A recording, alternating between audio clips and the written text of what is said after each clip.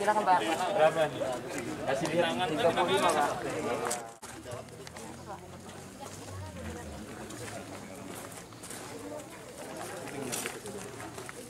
Yang kami hormati pasangan calon wali kota dan wakil wali kota Banjarbaru dan tim penghubung. Yang kami hormati susunan acara pembukaan simulasi pemungutan suara.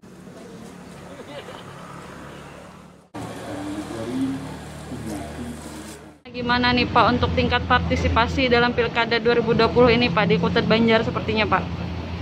Kalau melihat perkembangannya ini kan karena kita ada wabah ini kemungkinan agak menurun lah dibandingkan dengan kemarin yang Pilpres.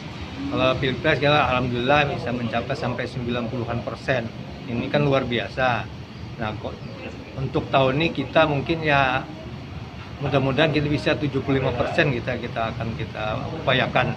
Dan artinya kan tidak masyarakat ini tetap partisipasinya di atas rata-rata lah. Kalau yang sudah dilakukan agar partisipasi masyarakat bisa bertahan atau meningkat di tengah pandemi gimana Pak?